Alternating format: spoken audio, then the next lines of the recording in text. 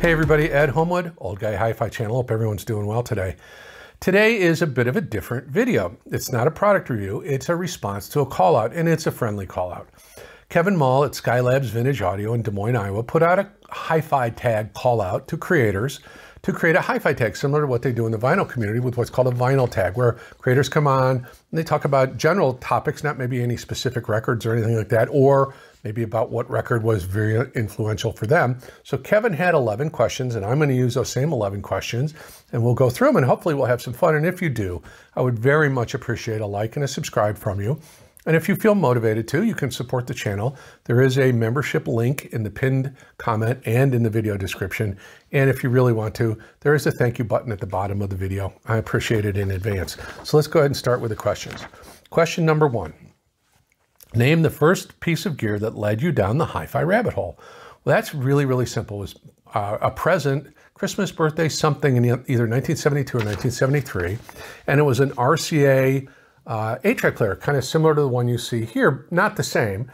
The one I had an AM/FM stereo radio in it as well. This one doesn't. And that was the key thing, was the radio. So it was an all-in-one, little cheap speakers and so forth, but it had the radio. And here in Chicago, we had a radio station called WKQX. And for the first year it was broadcasting, it was commercial free for the full year. And everybody went crazy for that. And then they did a really fun thing on Friday nights or Saturday nights, I don't remember which. They used to have what they called the Concert at Fantasy Park. And it was regular just album music, but someone would then overlay crowd sounds and applause and things like that. And it was wonderful, and we all loved it, and we were all glued to our radios. But probably the most influential radio show for me and my journey in music was on WFMT, our famous classical radio station here. After midnight on Friday night or Saturday night, they had a radio show hosted by Mr. A, your entertainer. And it was blues. And it was Chicago blues and Delta blues and Kansas City blues. And it was amazing. Muddy Water, John Lee Hooker, you know, all those great guys, Howlin' Wolf. And I can't express enough how influential that radio show was for me in my musical experience, because I was getting exposed to music that I would not normally ever hear. And it was wonderful. I'd stay up till that show went off the air listening to that and making notes about what records and what things I wanted to listen to, go to the record store and buy. And it was so influential for me. So that was Mr. A, your entertainer here in Chicago. So question number 2. Name the favorite piece of hi-fi equipment you currently own. That's a tough one. I've got a couple that I really like. And one of the nice things too, doing the reviews, is I always have something new coming in. But I think my go-to day in and day out is my Cambridge Evo 150. I really love that thing. It gives me everything I want. It is immensely excellent sound quality, great imaging, wonderful features, very powerful. I really like that. I would also put a little asterisk and say, plus the Cambridge AXR 100, which I listen to every day for many years. I do love that piece, but the Evo 150 is a great one. And it's my go-to reference. So now, number 3, name the product you bought that you regretted. That's really easy. It was a turntable called Versa Dynamics, and it was a pain in the butt. It had a suction platter. It had an air-bearing linear tracking tone arm, and the pumps would fail and it would leak and everything would just break and go to hell in a handbasket. I got so fed up with it, I literally threw it away, and it felt good to throw it away. Question number 4. If you could only use one song to demo a stereo system, what would it be? That's a tough one. Thanks, Kevin. I would say one artist in particular that I've been listening to for 30 years or so, and a lot of his music is really good in my mind, for evaluating, is named David Arkenstone. And David is kind of a new age, Celtic new age artist, but his music is very cinematic, and some of it is huge sweeping pieces and orchestral, but some of it's also too really just kind of interesting acoustic sort of, like I said, Celtic music. He's a great guitarist. He's a great musician. And his songs, even though I know the imaging is manufactured in the studio, they image beautifully. There's some wonderful stuff to listen to. But one song in particular is Wings of the Shadow, off an album called Quest of the Dream Warrior. And I'll put a link to it for Tidal, Qobuz, and Spotify in the video description. It's a great track. It has everything: great bass, great imaging, great mids, great high frequencies. I can listen to that and make some value judgments on equipment really simply. So that's a great one for me. Question number 5. If money were no issue, what is your perfect system? This one's tough because, again, with all the new stuff I've got coming in, there's so many new things that it really scratches that itch for me of, do you want something new? What's kind of interesting and cool? And I would say, I think, honestly, I'm very fortunate in that I think I'm there already. And it would be my Cambridge Evo 150. It would be my Wharfdale Diamond 12.4 tower speakers. I love those things. Surprisingly, and I bet most people would think I would say my Schiit Bifrost multi-bit DAC, and that is a wonderful piece, and it is going to be in the system for the rest of my life. But lately, it's been the Gishelli J2S socketed DAC with the AKM 4499 chipset in it. It's just marvelous. And of course, I'm feeding that from Artivana, which is one of the most important parts of any of my systems, or any of the systems I'm reviewing, is Artivana, because it gives me bit perfect playback. It gives me all my files that I have on hard drive. It gives me all of my streaming content.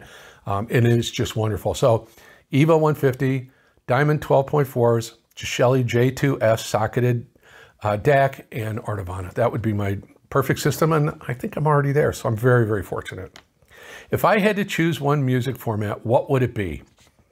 Probably speed polka. Yeah, polka music does it for me. I'm only kidding. That's a tough one.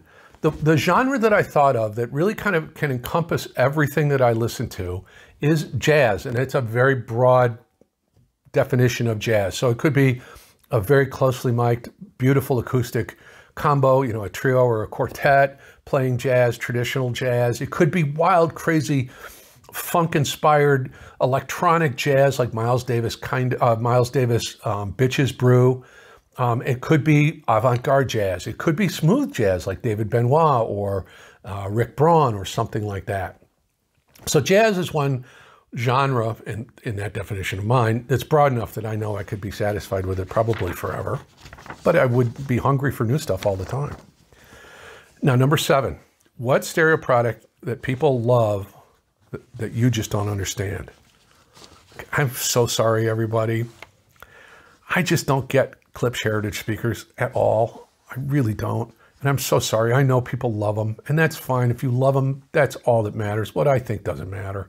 But I grew up with K-horns, and I honestly, I can't listen to a Klipsch speaker anymore. Not any of them, but especially the Heritage. So my apologies to those Heritage fans. That's just my opinion. So question number 8, what is your next upgrade? Well, again, because I have so much stuff coming in for review, I'm always scratching that itch with new gear. You know, I've got an Advanced Paris XI75 integrated in. I've got a Cord Cutis DAC in. I've got a Pontus here. I've got all kinds of stuff coming in.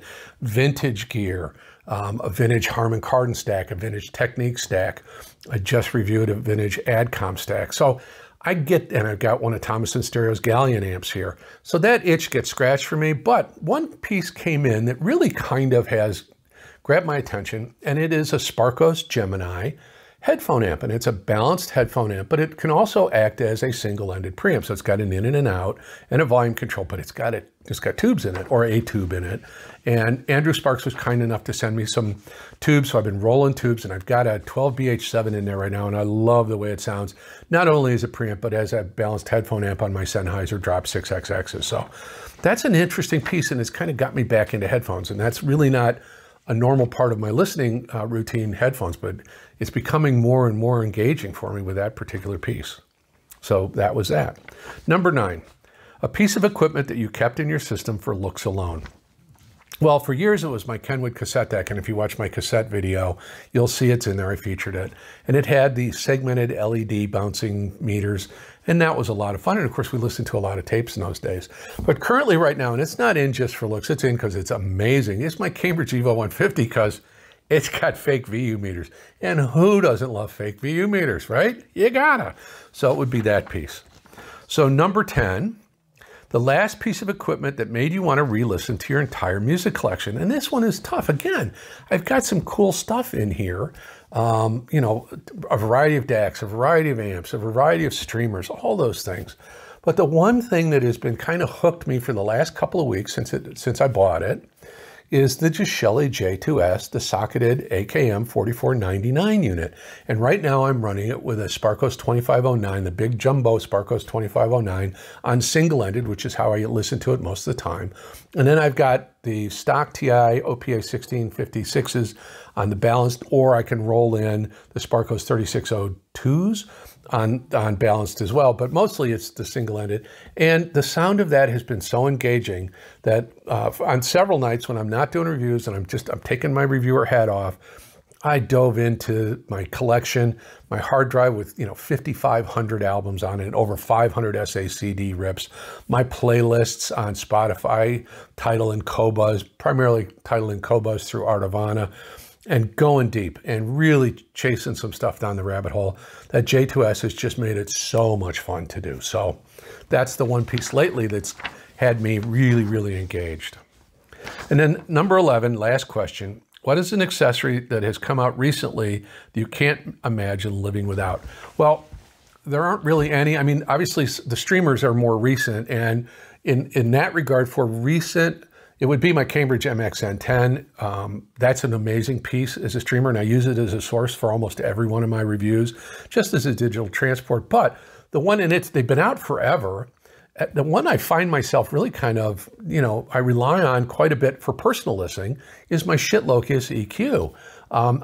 As I get older, I find I'm getting a little more sensitive in that 2 kilohertz to 4 kilohertz range, that kind of brightness fatigue range.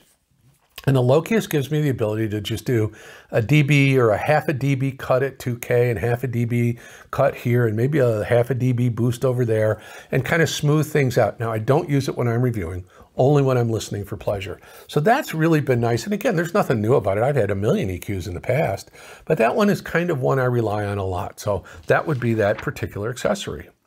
So anyway, I hope you had some fun with this. I did. I certainly did. And I would love to get your comments or ask me a question that maybe I didn't think of that you did, and I'll be happy to answer it in the comments. Of course I would. And everybody knows, anybody who comments knows I respond to the comments for sure. I love that communication that we have. And I would also love it if you could give me a like and a subscribe. And again, if you wanted to support the channel, there's a membership link in the pinned comment and in the video description. There are some affiliate links in the video description itself, and you know how those work.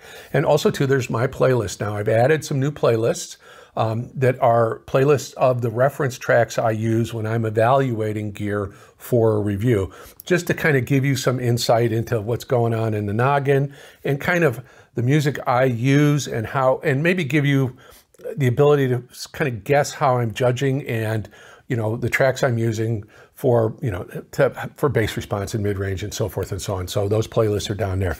I have asked you guys to send me playlists. A lot of you did, and I'm so grateful. They're in the community post on my main YouTube page. If you look over, you'll see posts or community. Click there and go down a little bit, and it says read more, and you drop down, and I think there's 25 or so.